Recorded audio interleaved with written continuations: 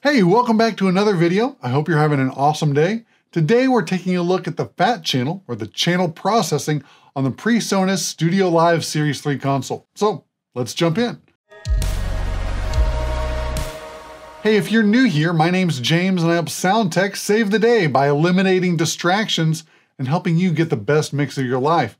If that's you, go ahead and hit subscribe to get notified whenever I post new content. Now, if you're not familiar, the engineer's blessing goes like this. May your bottom end always be big and round.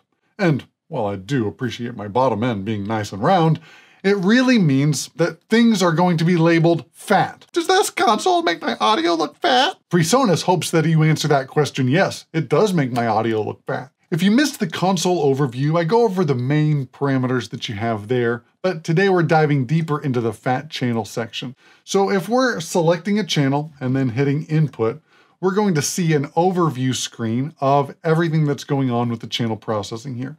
We've got our EQ, gate, compressor, and limiter. We've got all our aux mixes, and the different colors tell you whether that's an aux send, a matrix, or a subgroup.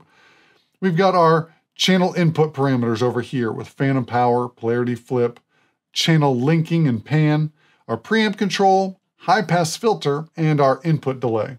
If you don't know what input delay does, just leave it alone. You'll thank me later.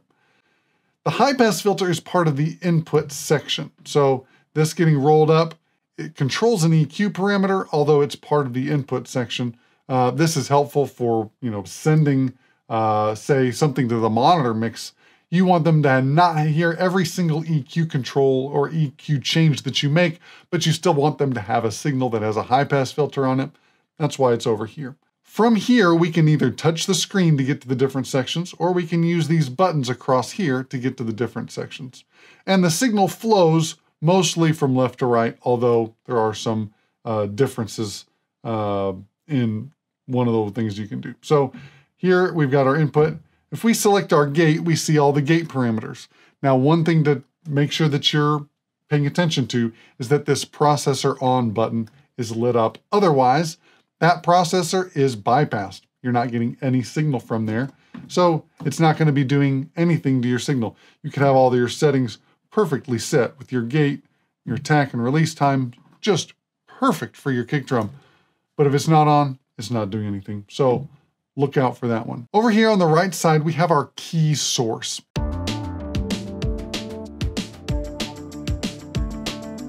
You can also switch to expander mode, which applies a ratio to open up the gate rather than having it pushed down by a range, or we're pushing it down by a certain number of decibels.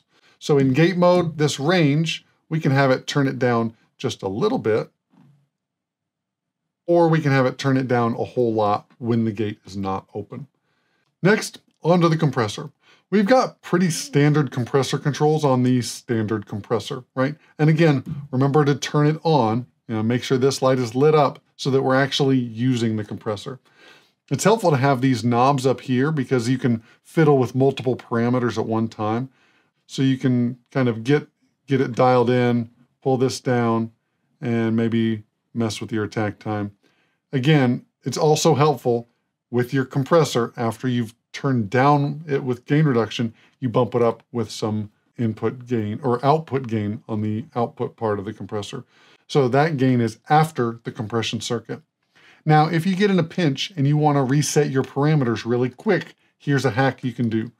Hold down the tap button and twist the knob that you want to reset, and it will go back to its default parameter right then. So that's a quick tip. It's going to save you a lot of time, especially if you're trying to reset things. Now that we're to our compressor, we can choose whether or not our compressor or our EQ comes first.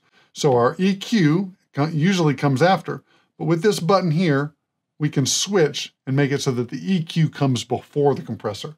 A lot of times in live sound, I like to have my EQ before my compressor because most of the time I'm cutting out a lot of stuff that I don't want in that signal. I don't want the stuff that I'm cutting out to trigger the compressor in a weird way. So I want to have my EQ first when I'm cutting.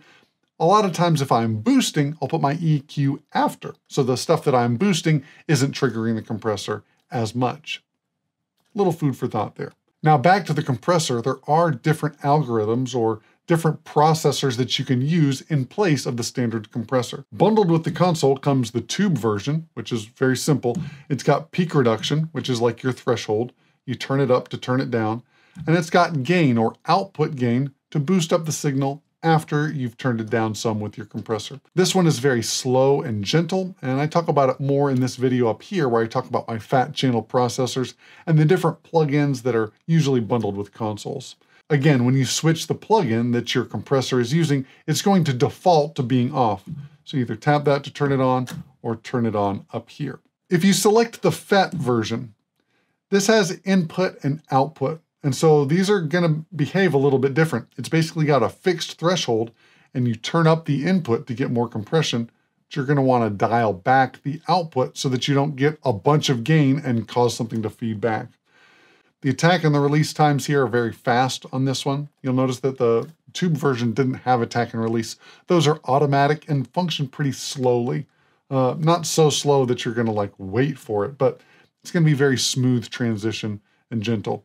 You can see your ratio controls are over here, and there's also the key source and key filter things over on that side as well. For our EQ, the standard EQ is pretty rad. The way that they've mapped it on these encoders is really helpful. One thing to note, you can get back and forth between the bandwidth or Q and the frequency with this button right here. So I can make this very narrow or wide with that, hit the button, and I can change the frequency again. Again, I hate to reiterate this so many times, but you might forget you got to turn it on. Now, one bummer about this console is that the high pass filter is not easily adjusted from the EQ screen. So if I want to adjust my high pass filter, I have to go back to the input screen and turn it on, and then go back to my EQ to adjust the low band there. A lot of times I'm using those in conjunction with one another. So I've got to change the way that I think, and I've got to hit an extra button in order to EQ something and really dial in the low end. And remember, it's all about the low end. When you get that right, everything else falls into place. So an extra button hit back and forth, it's kind of a bummer, but it's not a deal breaker. I mean, this console's still pretty rad. Over here, we've got our high and low shelf options. So we can use a low shelf to either cut or boost. And these also have bandwidth controls. So if you see funky stuff where you're boosting, but you've got this big dip right there, go over to the Q or bandwidth, bring that back, and that'll make it look a little bit smoother and not be so drastic in a steep shape there on your low or high shelf. Now there's also an RTA built in. So let me hit play again. And you can see on the screen a real-time analyzer of that input. That can be either pre-EQ or post-EQ. By default, it's post-EQ, so you see reflected on here the level changes that you're making with your equalizer, or you can set it to pre so that you can see what your EQ is doing or what the signal is like before your EQ is doing anything. So that's a really handy tool there as well. Now, the thing that I like the most about this EQ is not that it sounds any better than any other EQ, but that you can turn on and off different bands independently. So let's say I'm trying to dial in, I'm trying to figure out where is this one frequency that I'm not liking, right? I could hunt around for it and get real narrow and start boosting and sweep around and try to find it, right? So maybe I hate this frequency right here. I could do that, and then I could try to cut it and see if I got rid of it. Or if there's also an overtone that I'm not cutting, that maybe I affect something, but there's something else that I'm not liking. I can turn on and off just that one band to see if I hit the mark with that one. Now, on a snare drum, let's imagine that I'm boosting some top end. Oops. And I'm boosting some high mids as well to try to get some crack out of it. If I had to turn off the entire EQ to see if I got what I wanted to do with that band, I would also be losing a big part of the other parts of the snare sound. So this is really helpful for me both as a mixer, but also as a teacher when I'm trying to teach people how to mix, how to make EQ changes, see if what they're doing is actually doing what they want it to do.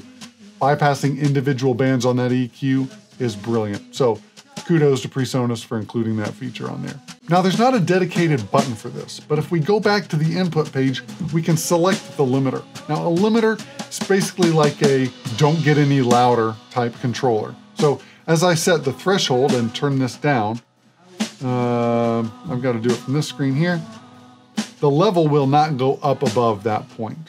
Now there's no makeup gain on here, so you'd have to do any makeup gain with your fader, but this is going to keep things safe, so to speak. So I would only use this in a safety first kind of context where something might get suddenly louder. I usually don't use limiters on my input channels. Now I would have rather seen a de-esser because I really like being able to turn down the S's and the T's compared to the high frequency level on vocals when they're singing vowel sounds. It gives a nice breathy sound. It gives a nice airy feeling without having the S's and T's come out and crush you, right? Nobody likes that. So I would have traded a limiter for a de-esser right here. They didn't do that, but maybe they'll do that in a future update. Now the last thing I'm going to show you about this, and I think this is actually really, really brilliant, is the A-B function, right? Remember how a minute ago I was talking about you have to learn and figure out whether or not you like the changes that you're making. So the A-B function lets you choose between two different channel settings. So I can have something set up on A, and then I can say, okay, I'm going to try a totally different approach for maybe the way that I EQ the piano, see if that fits in the mix better. Instead of having to change a bunch of different parameters back and forth, and by the time I get there, I've forgotten what it sounded like in the first place, I can set up two different EQs and go back and forth between them with the A-B function. Let me show you how to do it. All right, so let's take a look at the piano in the context of the mix. So this EQ works. Maybe I want to flatten it and try something else. So I'm going to hit A-B, and I'm going to make these changes. And I'm going to go for a fuller piano sound. Maybe I take my high pass filter down, and I'm going to take the high gain down. So now when I hit that again,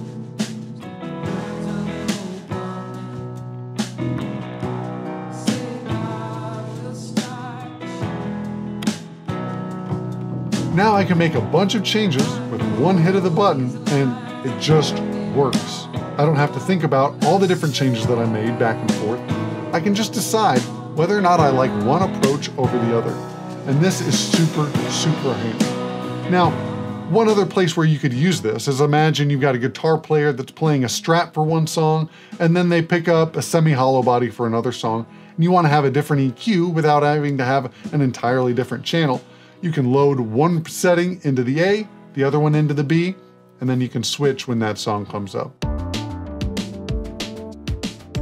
Now let me take just a second to help you understand what a key source is. So in any dynamics processor, whether that's a gate or a compressor, we have the audio path, or what's traveling through on the input and on the output. But then we also have the sidechain path, or what the compressor or gate is looking at to know when to operate, whether to open that gate or close it again, whether to push down with compression or let it go through. So usually we want our key input to be the source or none. So what the compressor is looking at is the channel that we're on. Now, I rarely, if ever, use sidechaining on my inputs. So there's that, but I thought I'd explain it to you. Let's imagine that we want to gate our snare bottom because we're getting too much of the kick drum, or the kick drum pedal is squeaking through that snare bottom mic. So we might have our snare bottom gate opened up by the snare top. So whenever the drummer whacks on the snare, the top mic opens up that bottom mic. So we would go to our snare bottom and turn on the gate.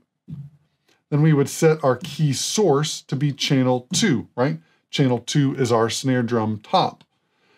Now we can either put a filter on it so that we can select a certain frequency that we want to have highlighted that can open up that gate, or we can leave it off and the full range of the signal is going to be on there. Now when our snare drum top hits, it opens up the bottom snare drum mic. That's one way that you could use side chaining on a gate or an expander. So we can listen to the snare top, we can listen to the snare bottom. The snare bottom now doesn't have the kick drum in it.